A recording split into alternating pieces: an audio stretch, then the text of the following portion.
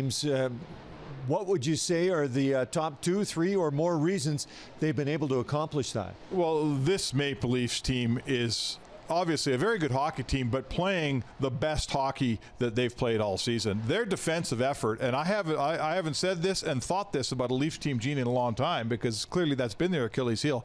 Their defensive effort tonight and in the game on Saturday was absolutely impeccable from a team defense standpoint. The Oilers can't get the puck across the blue line and maintain possession. Unbelievable team defense right down to the last guy. Goaltending was good, didn't have to be great.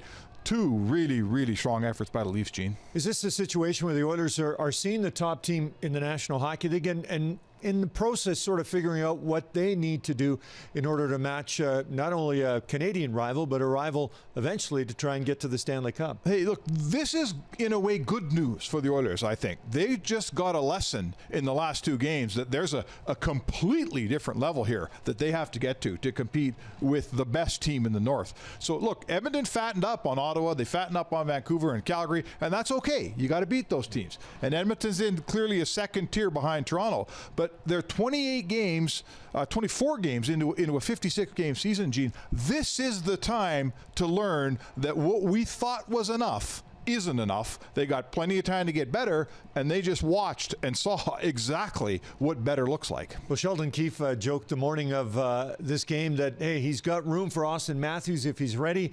Matthews is getting better, but at this point anyways, they don't quite need the NHL's top scorers so far.